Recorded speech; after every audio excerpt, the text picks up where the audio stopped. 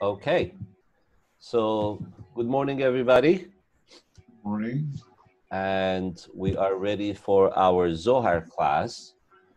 Today is a very interesting and fascinating Zohar class that we are going to be going through. I think it has a lot to do with the times that we are in, and in particular, I felt that this would be perfect to be able to learn this part of the Zohar. What we want to learn is about something very fascinating in the Torah, in the desert during the 40 years when the Jewish people were traveling. As you recall, there was a certain point that there was a rebellion against Moses, and uh, which came in from within the nation itself, Torah portion of Korach. And at a certain point, there was wrath of God that got um, inflamed against the Jewish people. And there was suddenly a sickness that got released within the Jewish nation in the desert, and they started to die. So I want to go through the text of what it was that happened at that point and some fascinating lessons that we could learn in today's time. So, okay. I have posted a document in the chat section for everyone to be able to use. This is going to be the collection of the text that we are going to be learning today. So I would like to ask everyone to, if you could, and if you want, open the document, and we are going to learn it now together.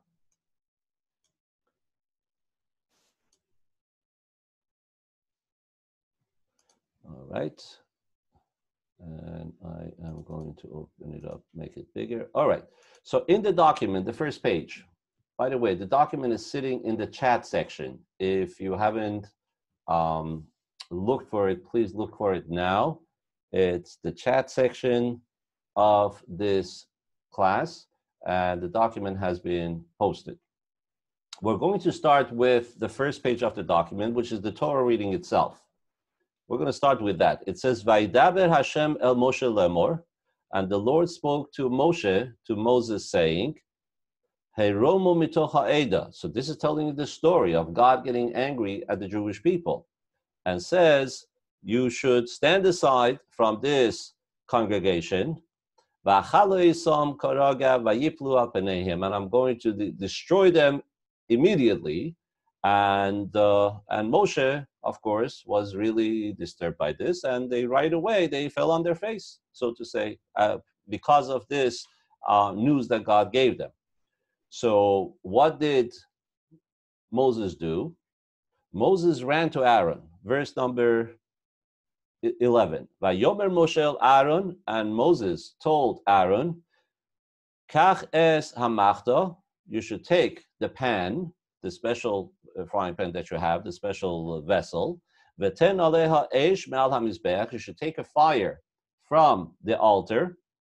Vesim Ketores, and you should put the incense, which is in Hebrew is called Ketoret. It's something that you burn, has smell, and put it in there.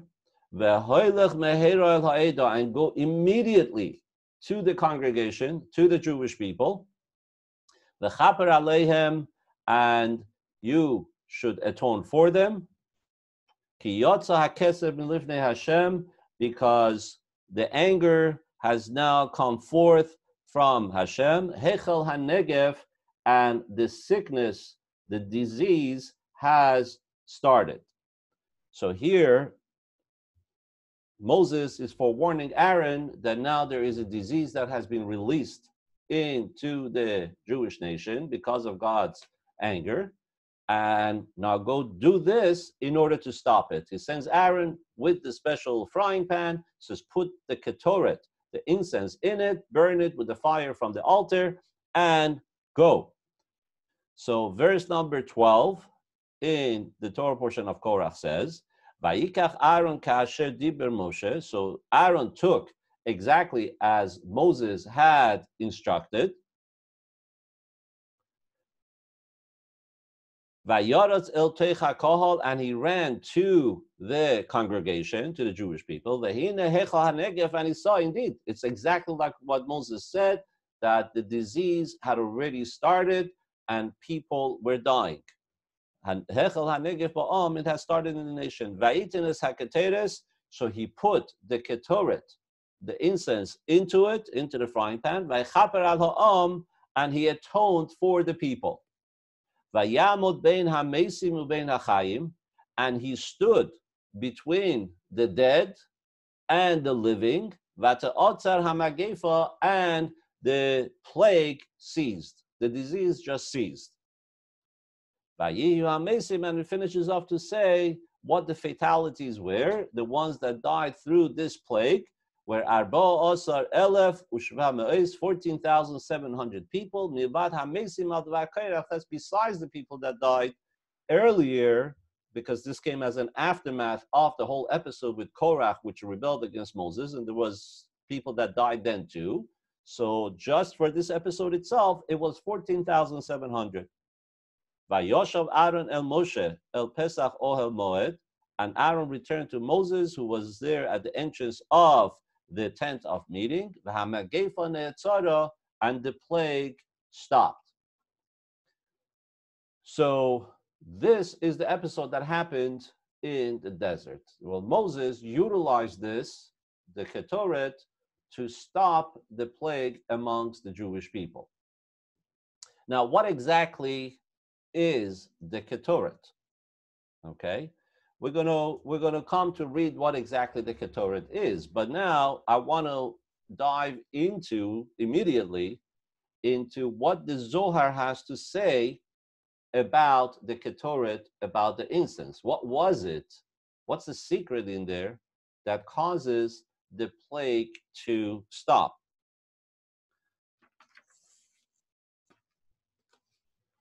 So we are now on the Zohar text.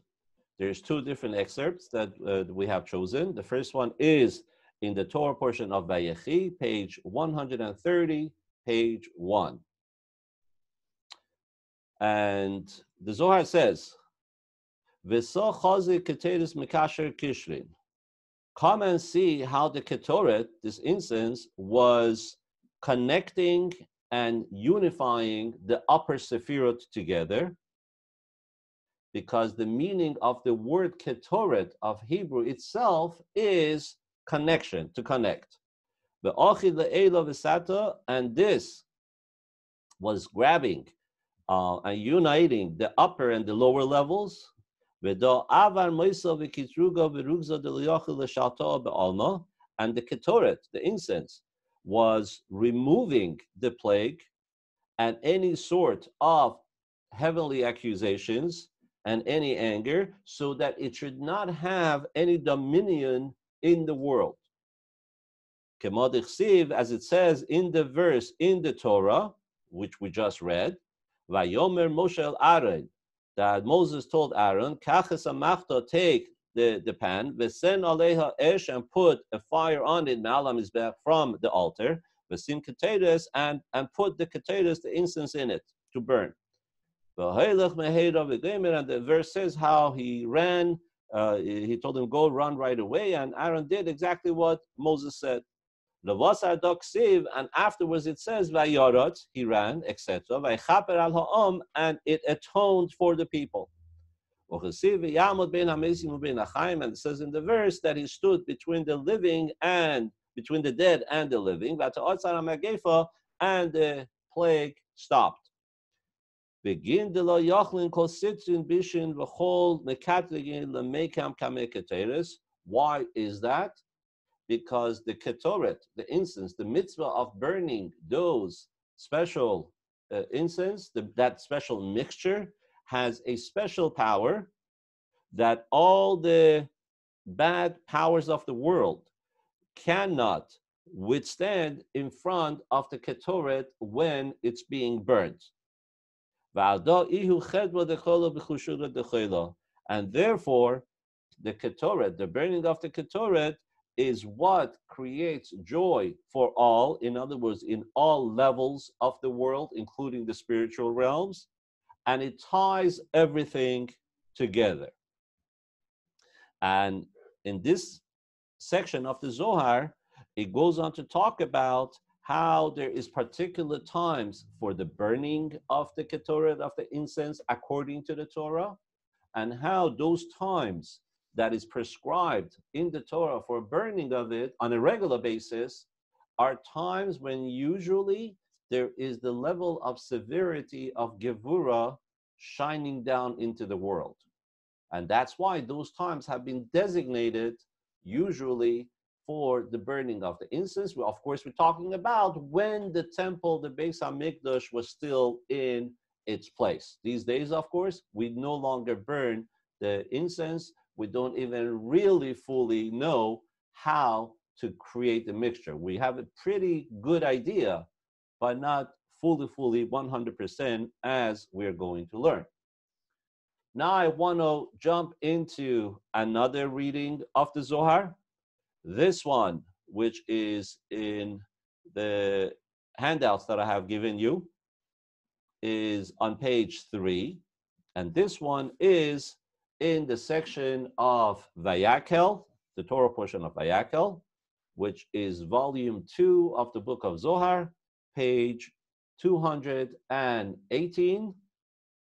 And that's on page 2 of 218. So here, we're going to be coming at the middle of a topic.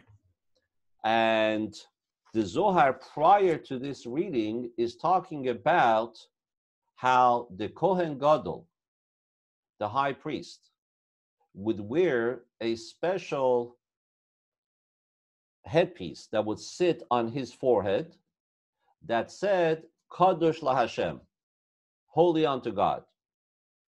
And it says that this would sit on the forehead of the Kohen Gadol in a miraculous way, and it has special powers.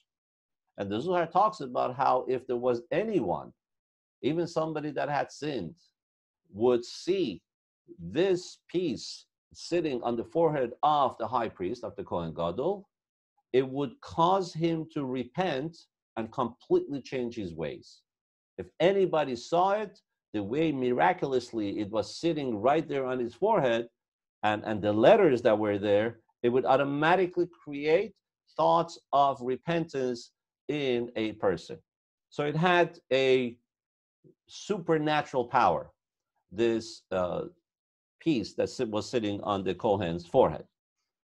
So now the Zohar continues here, and the text is right there on page 3 in your handout, and says, Kegavna da Ketores. The same thing exactly was with the Ketores, with the burning of the incense. Kol man da arach bahutanona, that whoever would smell that smoke of the Ketoret that would be rising, when the smoke would be rising from the burning of the Ketoret, because the mixture of the Ketoret, how they used to make it, and again, soon we're going to be reviewing that, had also an extra ingredient in there that would cause smoke. And this smoke would rise up in a straight line rather than being spread all over the place. So whoever smelled the smell of this Ketoret, that would refine the person's heart to become completely pure and to want to serve his Creator with a complete heart. It would draw the person close. And the effect of the Yetzer Hara, of the evil inclination of the animal soul, which is in the person, would actually be drastically reduced or removed from the person that would smell the smoke of the Ketoret. And in that case, once the Yetzer Hara, the evil inclination, would be removed from the person, then the person would be removed with just one heart, and that is of the godly soul, to serve his Father in the heavens above. Begin the Ketores Teviru the Yetzer Hara Ihu, Vadai Bechol Sitrin, because the Ketoret was surely what was breaking the power of the Yetzer Hara, of the evil inclination, from all sides. The same way that the tzitz, which was the name of that piece, the golden piece sitting on the forehead of the Kohen Gadol, used to stand there miraculously, it wouldn't fall, and whoever would look at it would end up repenting and returning to Hashem. Uf Ketoret, the same thing with the Ketoret, which had this miraculous value, because its smell would suddenly cause a person to completely want to serve God out of total devotion. Because there's nothing in the world as strong as the Ketoret, the burning of the Ketoret and the smell of it, that would break apart the Sitra Achra, the Yetzer Hara, the evil inclination. So Tachazim Makasiv. Come and see what it says in the Torah itself, the Zohar continues. The Moshe tells Aaron, my time. So Moses goes ahead and tells Aaron, take the frying pan, take the fire from the altar, and put the Ketoret in there. What's the reason for him to bring the Ketoret at that point? Because the anger has not come forth from God, and therefore the plague, the disease, has started. That there was no way to break it up other than utilizing the Ketoret, because the Ketoret is the most powerful thing to break apart the forces of impurity. Because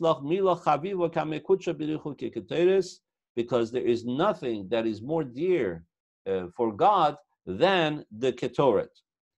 The Kaima Levata, of course, that by itself needs a whole segue of explanation of why is it that it's so special in the eyes of God, the burning of the Ketoret, but that's a whole different topic related to this that the Zohar will discuss at a different point.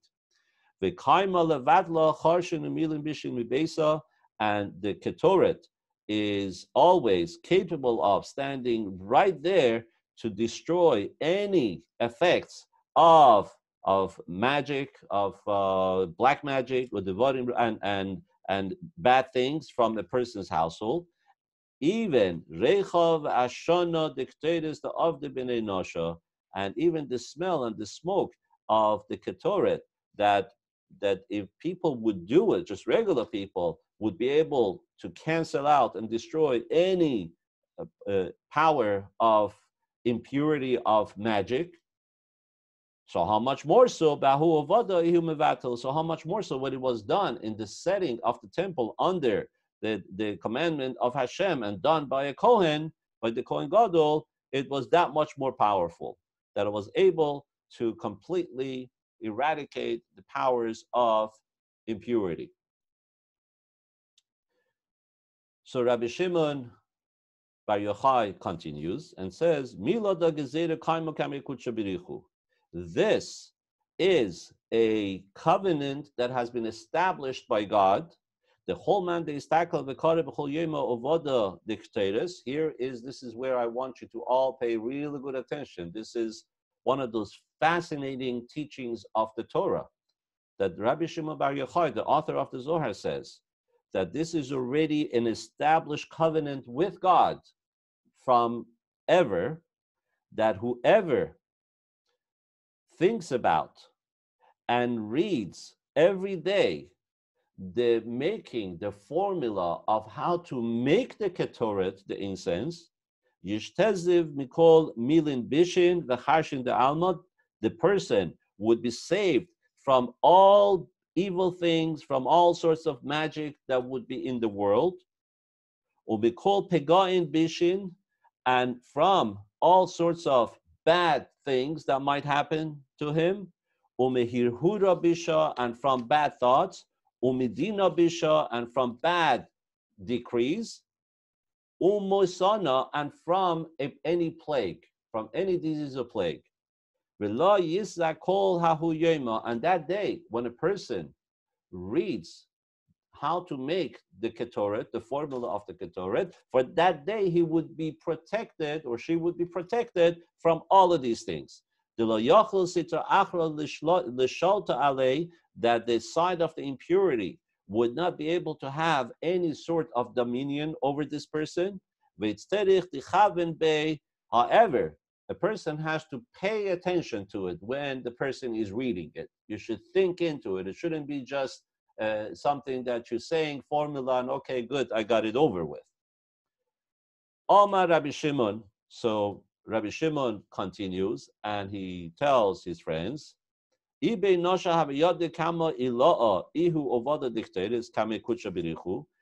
people, if humankind would know how important it is, the formula, the making of the Ketoret in front of Hashem, have a not called mila minei, then people would take every word of the formula of how it is commanded to make it, and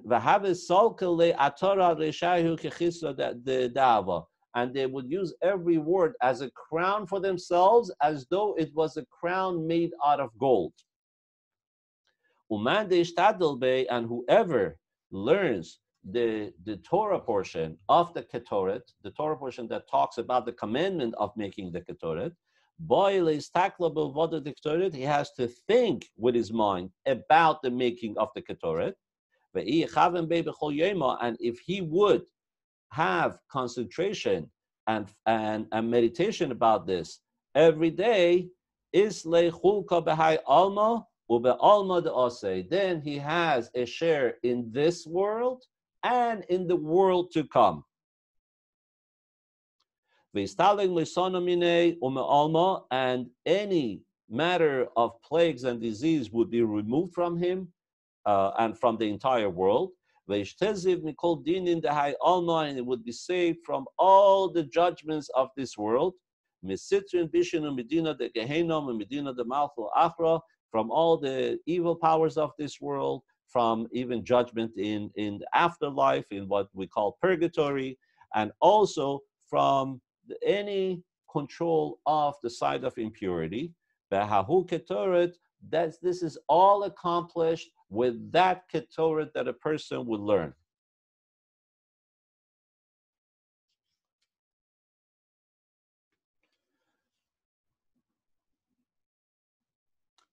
We continue. Kad havesolik to nono ba'amuda.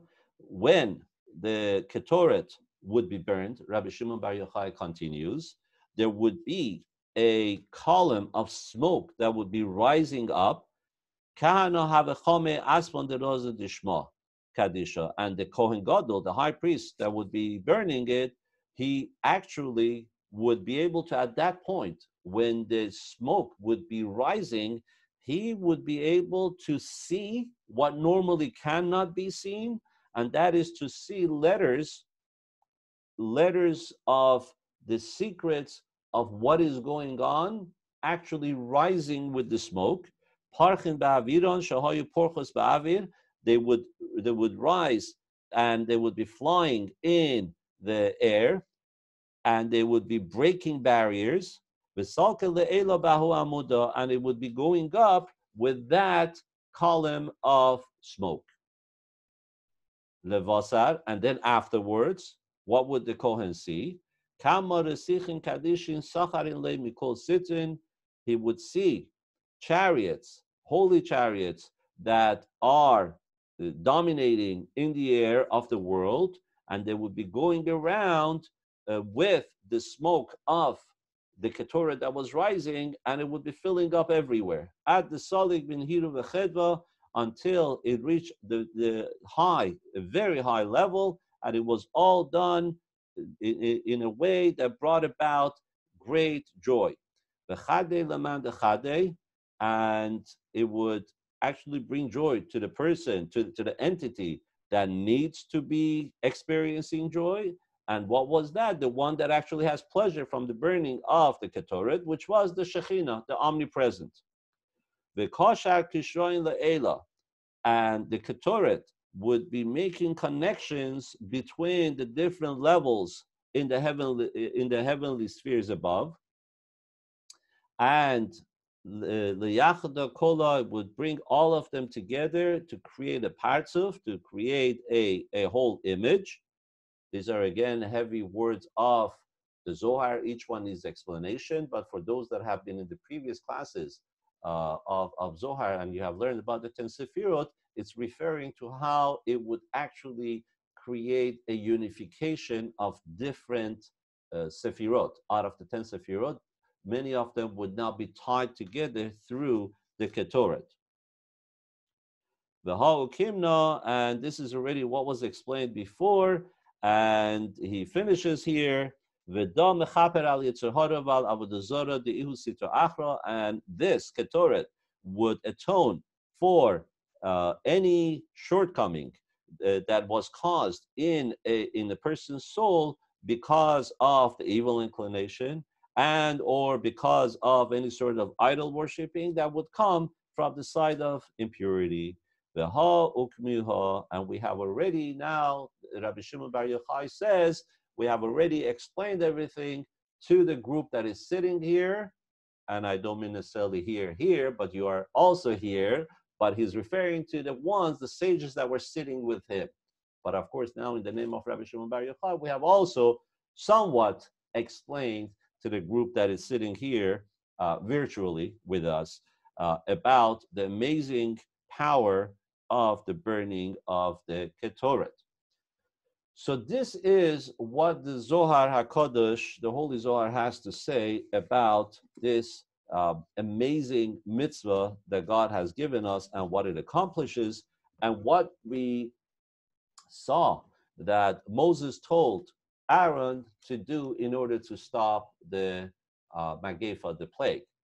So it comes out from the teachings of the Zohar that even though we no longer have the temple these days, and therefore we are not allowed to, and we don't have the framework in which we would offer the Ketoret, the incense burning, on a daily basis. However, just by learning it and by saying it, by understanding what you're saying, and by having a focus on what you're saying, you can create the same protection that the Ketoret offered the Jewish people and the world at the time when it was being done. So now, what's beautiful for you to know is the fact that the Ketoret and the process of it is actually part of our daily prayers. It's in the prayer book. That's one of the reasons why the sages established it as part of the daily prayer book. And usually it's written before the beginning of the daily prayer as a minyan. In other words, normally when you come to the prayer minyan, whether it's on a weekday or on the day of Shabbat, when the Chazan starts, after the Kaddish is said, he starts from Haidu. Okay? Haidu Lashem Kibrishmai, Haidu Bamim, Ali So. However, before that, in the prayers, for example, in the Sidurim, in the prayer books that we use, usually we start the prayers at page 181 on Shabbat. But before that, there is the preparatory reading. And the preparatory reading has included in it all matters relating to the sacrifices that were brought in the temple, as well as the Ketoret, the burning of the incense. Now, in the handout that I have shared with you, we also have that portion of the Siddur. And for all those that came into the class a little bit later, I have just posted the document in the chat section of our class again. So give it 30 more seconds, it will fully upload, and then you could click on it and download it. So in the handouts, we are now on page 5, okay? So if you open page 5, you will see the Hebrew and English translation of the Ketoret, the way it is written in the Torah, commanded by us to make. So it starts, let's see here. Okay, so it's towards the bottom of the page where it says, you are Hashem our God and the God of our father, before whom our ancestors burned the Ketoret spices when the Beis HaMikdash stood, as you commanded them through Moshe Rabbeinu, your Navi, your prophet, as it is written in the Torah. So now it starts quoting from the Torah where it talks about it and what it says. So let's go through those verses on page 5 of the handout. Vayomer Hashem el Moshe, and God said to Moshe, Kach lecha samim, you should take the following spices for yourself. And then it goes to enumerate them. Notaf u'shecheles v'chelbena, and each one translated here, I'm not even sure if I know the correct scientific word for these things.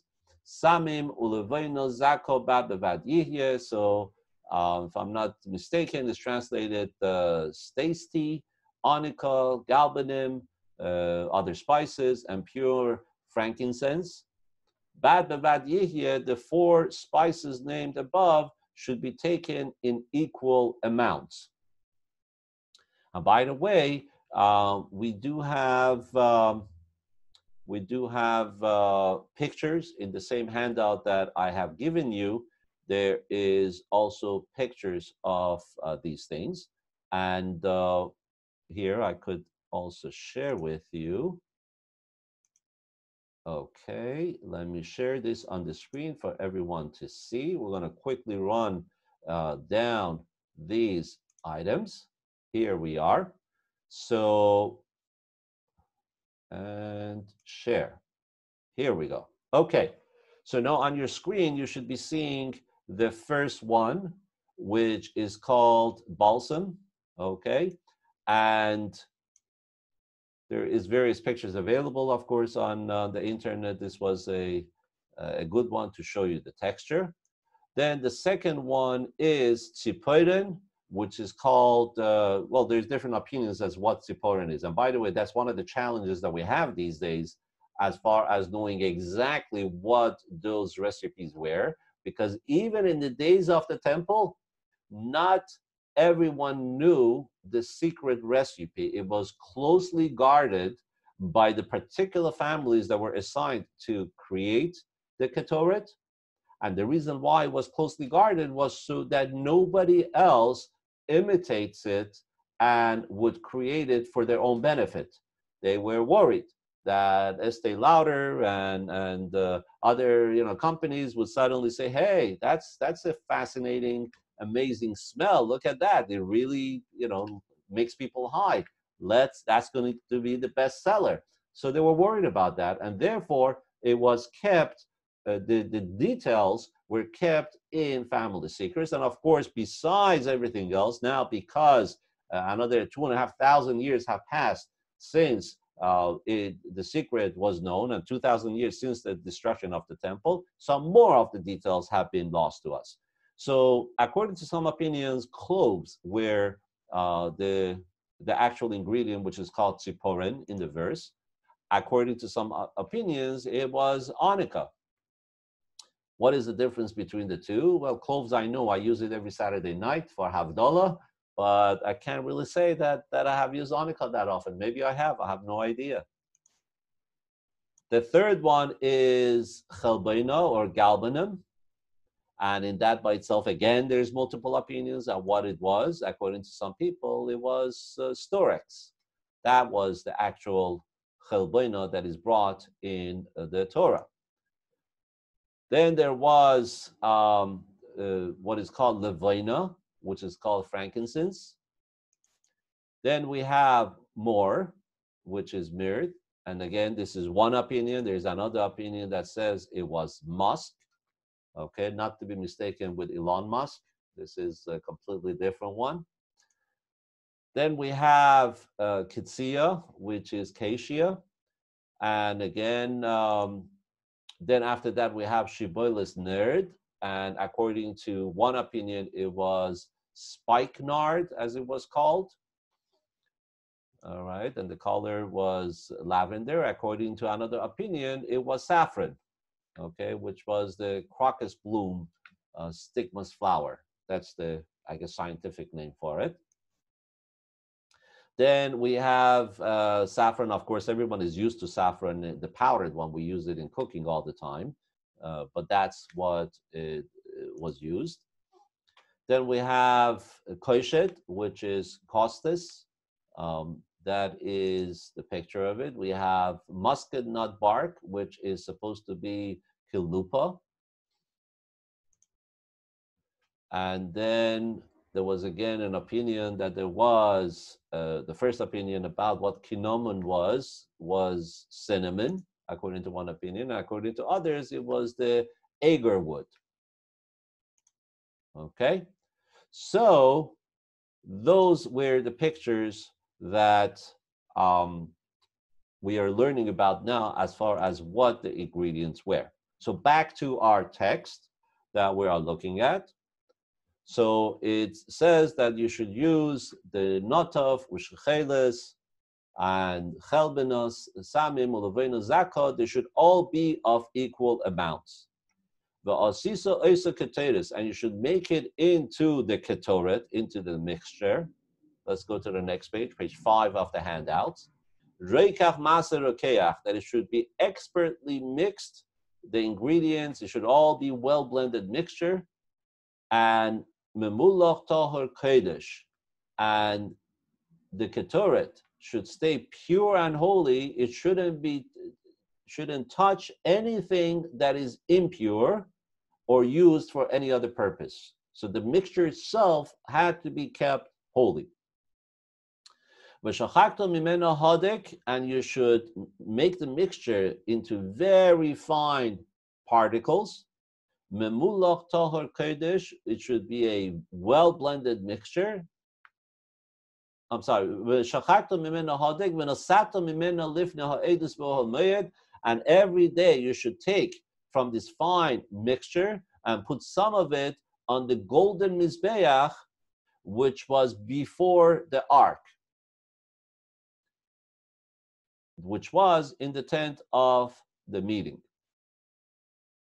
Asher iva l'chashama, that is the place where I will be meeting you. Kodesh kodoshim tiyeh lachem, you should treat this mixture of ketoret as holy of holies. In other words, there is different levels that different offerings would have in the temple. And there was level of holy, then there would be level of holy of holies. And this is considered to be on the upper tier. V'nemar, and it says in the Torah, v'hiktir olav Aaron, Ketores samim, and Aaron should burn the Ketoret on the altar, on the Mizbeach. Ba'boiker behetivas haneros yaktireno. When should he burn it? Every single morning he should burn it when he's cleaning up the lamps of the menorah. The menorah would be lit every single night, and it would be lit all the way till the morning. Then in the morning, Aaron would come, or the high priest, and would clean up whatever is left of it to prepare it so that it could be relit again. And at that time, when he comes to do the cleaning, is when he should be burning these ketoret. Uvehalot Aaron et hanerot ben harbaim, and Aaron should also burn this ketores on the altar.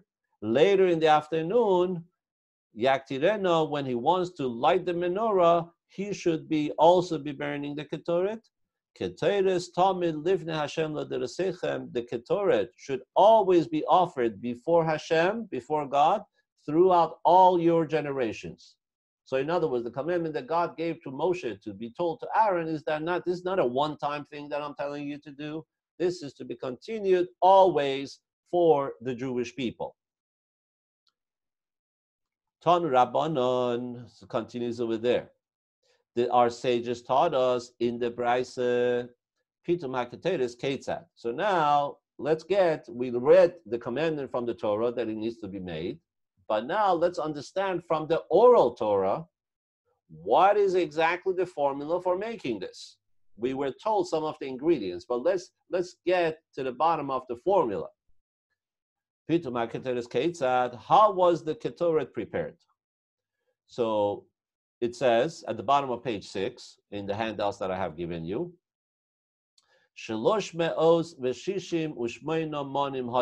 that it had 368 monim. Mana is a measurement, so it had 368. And you figure that a mana is roughly about 1 pound. Okay, so the mixture would be a total of 368 pounds, approximately speaking.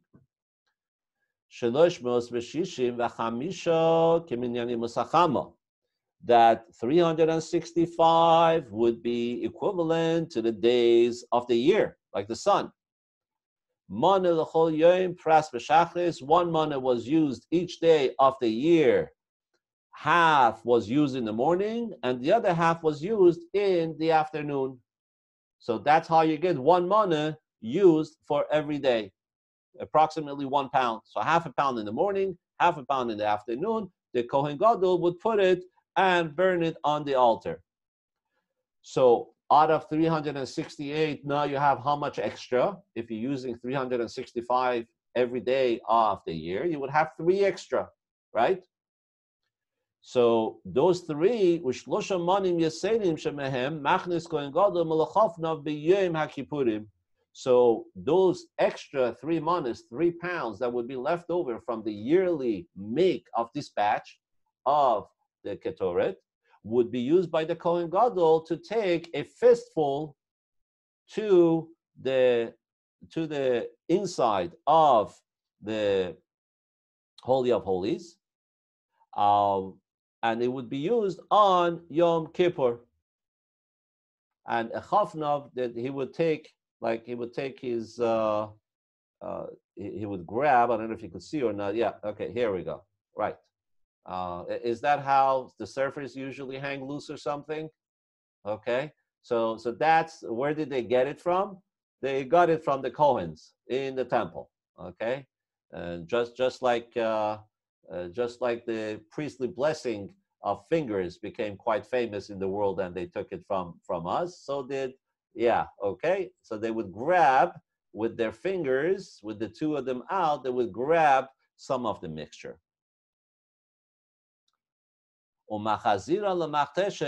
So he would use them on Yom Kippur, and so the Kohen would actually, prior to Yom Kippur, take it, even though they were already ground up, because they were made a while before. So before Yom Kippur, he would take them again to the grinding equipment, and they would grind it again to make sure that it's really, really ground up, really fine.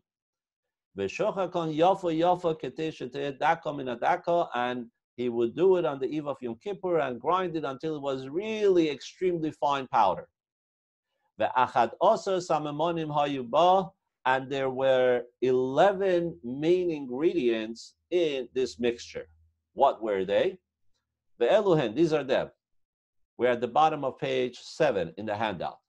Hatzori, the balm, v'hatziperin, the onika, hachelbena, the galbenim, v'halavena, the frankincense, mishkal, shiv'im moneh. So from these first 4, there was 70 moneh of each. So that's 70 pounds of each that would be used for this mixture. Then moving on to ingredient number 5, mor, the mir, ukitsia, the acacia, shibeles, nerd, and that is the spikenard. Number 8, the charkes, that's the saffron. So remember I said there is different opinions as to what each thing is, but here it's taking one opinion as to what it was, and that's what it's using. So number 8 was the charkum, the saffron. Mishkal shisha asar moneh. For these 4, there was 16 money of each, which is roughly 16 pounds of each that was used. Hakosh, the ninth one, Shnei Masar, was the Costas spice, and from that, 12 money was used, approximately 12 pounds. Number 10 was Kilupa Shalisha. That was the sweet-smelling bark, which we don't exactly know what it was. There's, again, different opinions, but it was a sweet-smelling bark, and that was 3 money of each. And the 11th ingredient was kinomon tisha, was 8 money of kinomon. According to one opinion, it was cinnamon. So altogether, the spices that were prepared were 368 money, 368 pounds. Boiris karshina. Besides these spices, there were other ingredients used in the Ketores. And tisha cabin, they were 9 cabin, about 3.5 gallons of lye from Karshina, Yen Kafrisin Sein, and then there was 3 seyas, which is about 7 3/4 of a gallon of wine from Cyprus. And if there was no Cyprus wine available, then maybe Chamar Chivaryan Atik, then he could just bring old white wine that could be brought and used instead. Melach Sedem is Reva, and then also 1/4 of a calf, about 17 ounces of salt from the area of Sodom was added. So that's a Sodomite salt, which was famous. Mala Oshon Kol Shehu, and then besides all of that, there was another ingredient, something that was called Mala Oshon, something that would create a lot of smoke.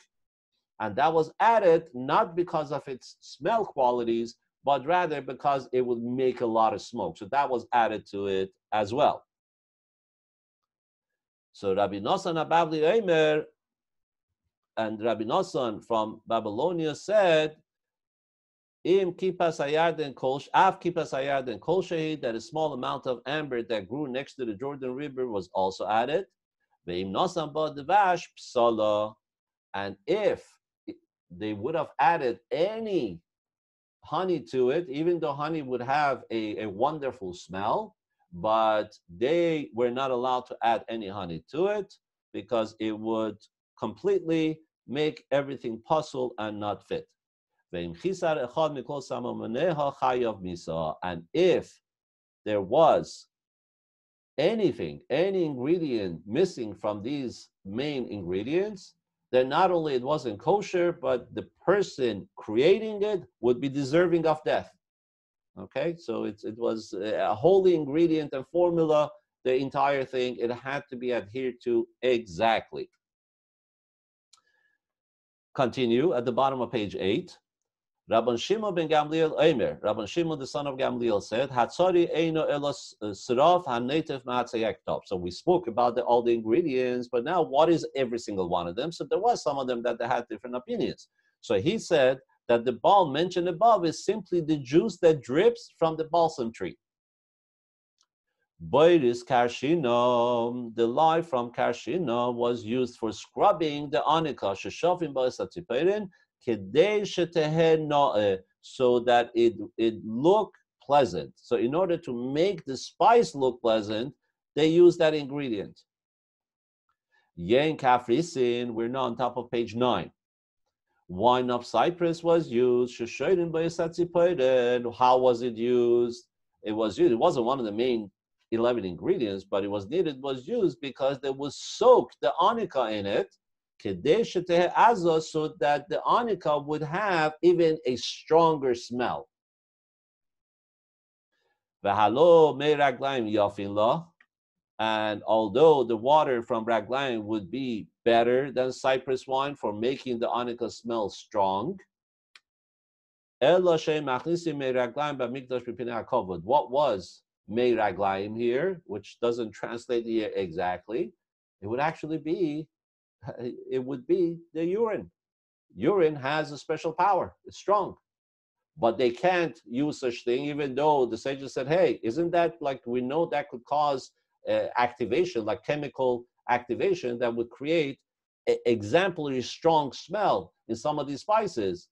They say, yeah, But because of respect, you're not allowed to utilize such an ingredient because of respect of where the Ketoret is going to be offered. Tanya, we continue at the middle of page 9.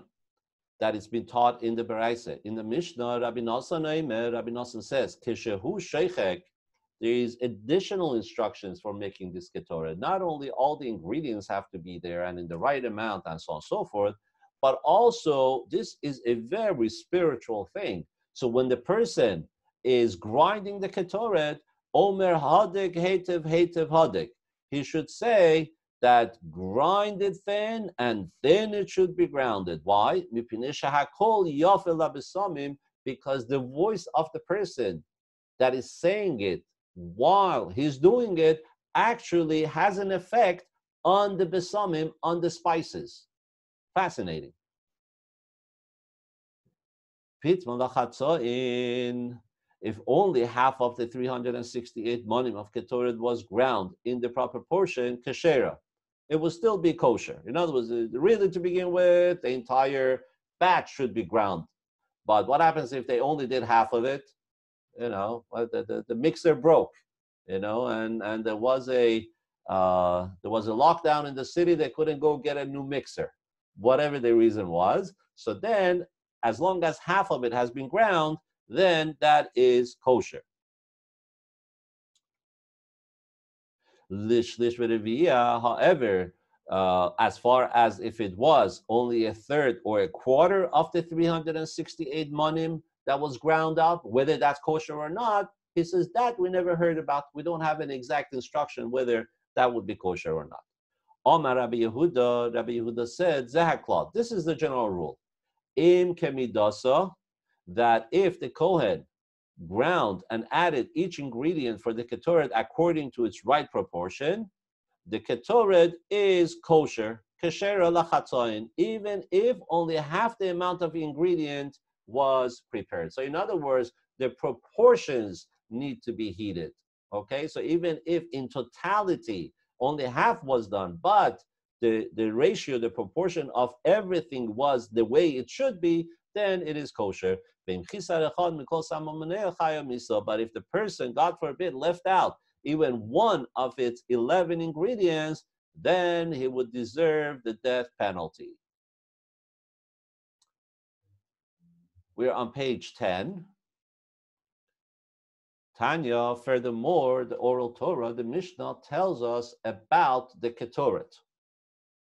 What is it going to tell us now? The fact that as they would utilize, you remember, they use 365 money during the year, right? And then the extra 3, the Kohen Gadol would take from it with his fist and take it inside the Holy of Holies on Yom Kippur to burn. So then what would happen is, at times, there would be some extra left. So here, this Mishnah is going to address the extras. Tanya, Bar Kapara Eimer, Bar Kapara says, Achas l'shishim or l'shivim shana, every 60 or 70 years, right? Because on Yom Kippur, the Kohen Gadol took 2 handfuls from the 3 manas, from the 3 extra manas. So every 60, 70 years, all these extras that were left, because imagine, the 3 manas were roughly about 3 pounds, and the Kohen Gadol grabs with his hands, right? It takes 2 handfuls. So not necessarily all the 3 pounds would be used. So now this would accumulate 1 year, 2 years, 3 years. So before you know it, this extra in the batch was growing bigger and bigger after 60 or 70 years. So what would happen then is, so the leftover Ketoret would add up to 184 manim, which was half of a year's worth of Ketoret, right? So it was already big enough where it would be enough for half a year. So when that happened, the Kohanim only needed to make another 184 manim for that year's Ketoret. So at a certain point, they would make sure that it's not going overboard. They already have for half a year left over. They only would make the additional half. which, according to what we learned in the previous Mishnah, would be perfectly kosher because they would only keep the ratio of the Ketoret, and that would suffice. And furthermore, Bar Kapara also taught if they would have put even a few drops of honey into the Ketoret, ein adam yachol lamon mipnei recha, that it would have smelled so good that no person would have been able to hold themselves back from the beautiful smell. It would have knocked everybody off their feet from the beautiful smell. And so why didn't they put honey into the Ketoret if it was so amazing? And we know honey is kosher, you could eat honey. Because the Torah says clearly that you should not offer any yeast or honey as a fire burnt offering to Hashem. So we have a clear commandment in the Torah against utilizing honey. So therefore, even though they knew it would be amazing to add it to the mixture of the Ketoret, they said, no, sir, no can do. And this concludes the learning of the Ketoret for today's lesson as far as what was done in the Beit HaMikdash. So it was this Ketoret that was utilized in the desert when Hashem told Moshe Rabbeinu to go ahead and make the Ketoret for the Mishkan, for the mobile tabernacle, and offer it on a daily basis. And that is exactly what Moses told Aaron to go ahead and use to stop the plague and the sickness amongst the Jewish people. And lo and behold, it stopped immediately.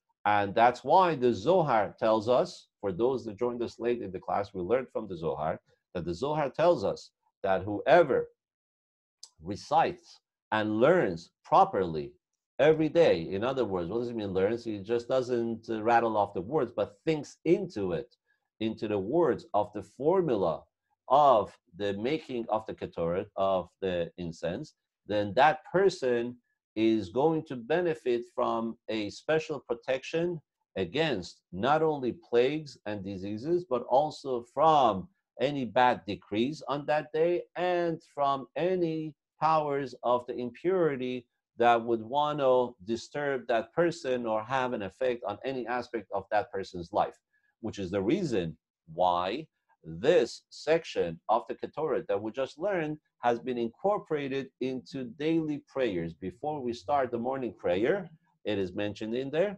And we also say it before the afternoon prayer, so twice a day. And actually in the morning prayer, we also say it after, towards the end of the morning prayer. And the Zohar and Kabbalah explains the reason for the repetition of that in the morning prayer. So the first one is in order to make sure that there is protection. And then it explains because the Ketoret is so powerful, and then it clears the air from any impurity, so to say, for that person. And that person is able to pray. And the prayer has now a special value, special connection to Hashem. And there is levels of purity, light of holiness that is being drawn down with this person's prayers. Therefore, towards the end of the prayer in the morning, parts of the Ketoret is said again in order to make sure that the external powers of impurity, as they're called in the books of Kabbalah and mysticism, the Chitzonim, should not have any part of it. So basically, it's almost like you're sealing for yourself the purity and the godly light that you have drawn down to yourself and to your surrounding with your daily prayer. So before you start, you say this Ketoret, and after you finish in the morning, you say it, so that it's like hands off. Let this light of purity just stay pure without any external powers having access to it, and let it permeate our life. So in the handouts that I have given you, there is more to be learned, and we could continue learning that at the next class. which is learning the laws according to Maimonides. Maimonides goes a little bit more into details about the making of the Ketoret. But for now, I think today we have covered a lot about the prayer of Ketoret and its amazing, amazing spiritual powers and what it accomplishes. May it be Hashem's will that our learning of the Ketoret and saying it on a daily basis with proper kavanah, with proper focus and mindfulness will be the catalyst, first of all, to bring absolute refuah shalema, speedy recovery to all of those that need. And we know, unfortunately, these days, many, many, many people need a speedy recovery. And let it be just as suddenly as everything came upon the world and made people sick, so too, just as suddenly, with the merit of our mitzvahs, and of course, by heeding everything that the health professionals have told us, we should have this chus, the merit of just as suddenly it should leave the world.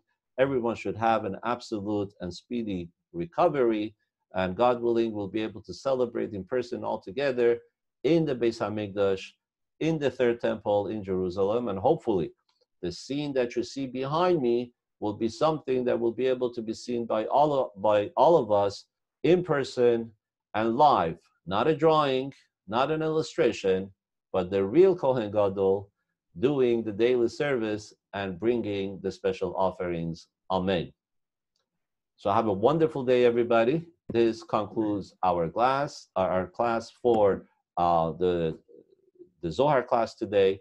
And now I'm going to open it up for anyone that has a question. Don't forget to unmute yourself. Yes, go ahead, Beth.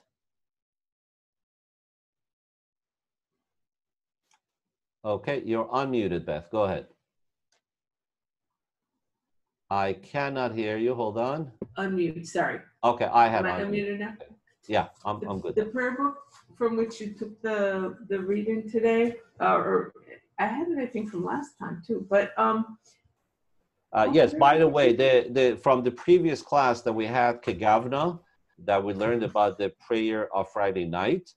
I had included at the end of that handout, I had included the Pitom HaKetoret because I was hoping that we're going to get to it soon.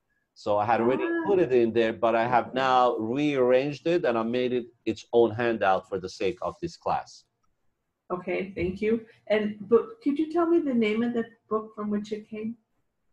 So first of all, in any prayer book, in any siddur that you would pick up, it's there. Of course, I try to choose a bilingual siddur. So the bilingual siddurs that we have in our Chabad house also has the translation. However, the particular one where I took this from is a bilingual siddur that is printed by Tzivos Hashem. Tzivos Hashem is an organization, a Chabad organization dedicated to anything and everything for children. So in fact, this siddur was created so that it makes prayers more inviting for children, but they didn't realize that it became a huge hit for adults.